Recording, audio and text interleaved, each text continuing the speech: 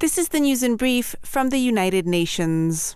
All eyes are on New York as the UN General Assembly High-Level Week begins, bringing world leaders together to accelerate action to mitigate urgent development, climate and health challenges. Speaking to UN News, UN Chief Antonio Guterres warned ahead of the meetings that division and conflict were shrinking the world's capacity to act on potential dangers, including global warming and artificial intelligence, which lacks an effective global governance system. Unfortunately, at the present moment, the world is not united facing these challenges, and that is why it's so important that the war in Ukraine ends, because it is one of the factors that is undermining the capacity of the world to come together. First up this week are discussions on how best to rescue the Sustainable Development Goals, or SDGs, at the midway point to the ambitious 2030 deadline. It will be followed by a Climate Ambition Summit highlighting first movers towards clean energy and global health meetings on tuberculosis, universal health coverage, and pandemic preparedness.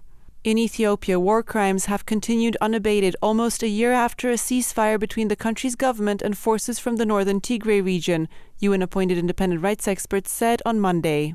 The latest report from the International Commission of Human Rights Experts on Ethiopia documents atrocities perpetrated by all parties to the conflict since the 3rd of November 2020, including mass killings, rape, starvation, destruction of schools and medical facilities, forced displacement and arbitrary detention. Here's Commission Chair Mohamed Chande Othman speaking to reporters in Geneva. Violent confrontations in Ethiopia are now at a near-national scale, with significant violations ongoing in Tigray and Oromia and increasingly in Amhara region. Entrenched patterns of grave violation and increasing secularization of the state through curfews and states of emergencies bear hallmark risks of further atrocity crimes.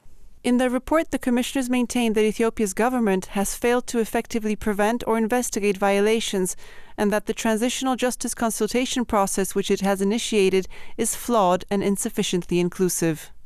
UN Refugee Chief Filippo Grandi has said that nobody should politicize the tragedy of refugees and migrants after more than 8,000 reportedly arrived in the past 3 days on the tiny Italian island of Lampedusa. On the social platform X on Sunday, Mr. Grandi called for real solutions, including a shared, predictable European response to the drama of close to 150,000 people risking their lives each year to cross the Mediterranean, fleeing conflict and abuse, poverty, and climate disasters. Mr. Grandi also highlighted the need to reverse the decrease in aid in Africa and beyond. Otherwise, more Lampedusas will happen, he warned. UNHCR representative in Italy, Chiara Cardoletti, said on Sunday that the agency, together with the UN Migration Agency IOM and the UN Children's Fund UNICEF, will continue to work closely with the Italian government and the European Commission, both in Italy and in transit countries such as Tunisia, to identify and assist vulnerable people before they undertake the treacherous sea crossing. Dominika, Tomaszewska-Mortimer, UN News.